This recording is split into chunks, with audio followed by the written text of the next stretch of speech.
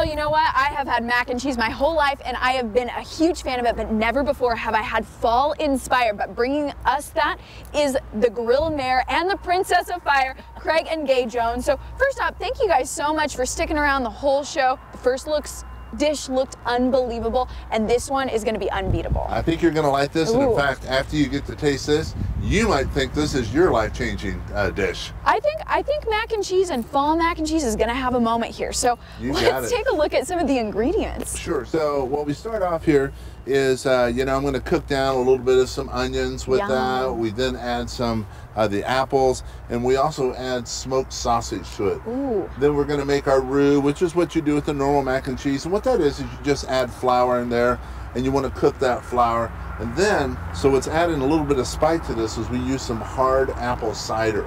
Hard apple cider. Now, what exactly is hard apple cider? Do tell. So it's never heard of it before, right? Yeah. So we've got so it tastes like apple cider, but it's a liquor, or a drink, you know, sort of like a beer, and so it's a hard cider.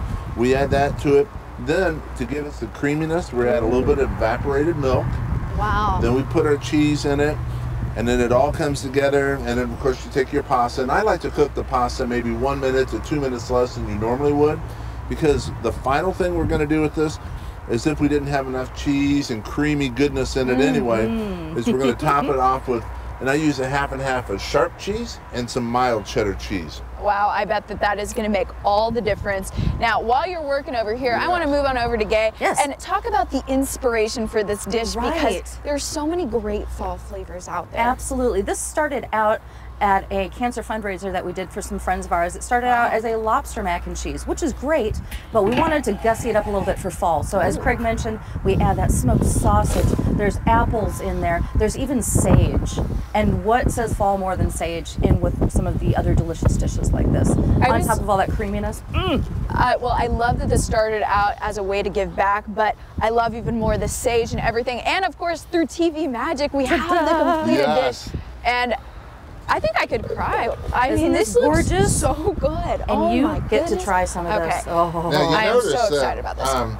We didn't put the crispy breadcrumbs on top like you do a lot of times with mac and cheese. And the reason for that is when you do that. Oh my gosh, I'm losing my mind here. Okay, yeah, now we're back to the breadcrumbs. Okay. Yeah, the reason we do that is a lot of times when you put it on top, people go to get scoops, and then they don't get part of the breadcrumbs. So what we did, we toasted some breadcrumbs and bacon and parsley, and we're going to just put that on top so you can get it with every bite. So I also would like to say, you know, you heard him mention the sausage. You can literally get all of the aromas from that, and you can see chunks of apple in here. So is this actually going to be sort of a sweeter flavor than most mac and cheese? Yeah, that's a good point. It is, but it'll be sweet, but then you'll taste just a little bite from that hard cider. It's going to add to it. So give it a kick? Yeah, just a, well, not a spicy kick, but just an acid kick to it.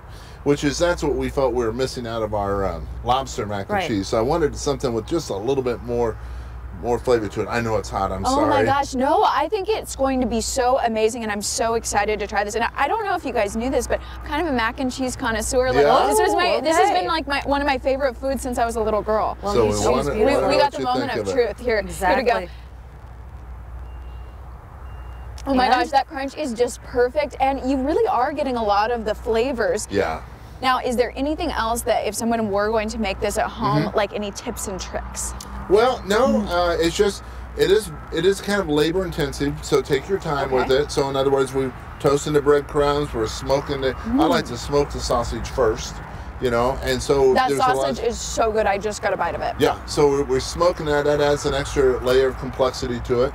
And then it's really just being patient, building that roux, building your cheese sauce, and then putting your mac and cheese, or putting your pasta in it. And as I mentioned, probably one of the tips is don't overcook that pasta, because we're going to put this on the grill for 45 minutes. You don't want it to get all gummy and nasty. Yeah, gummy. Well, Craig and Gay, thank you so much for coming out here. That was so good. I mean, it earns a hug, seriously. This is like just one of the best mac and cheese I have ever had. So now, wonderful of you. Oh, well, no, thank you guys so much. And Bill, here's what I'd like to say. I mean, this is a really big dish, but, you know, I'll try to save you some, but no promises. So here's what I want you to do is take some of that mac and cheese and put it on some of those chili corn dogs. Ooh. And then we'll mash it all together, a mashup of grill epic proportions. Could we actually put the mac and cheese with the chili corn dog? Would that take it to the next level? Wow. Of course. Okay, we're going next level. Next level.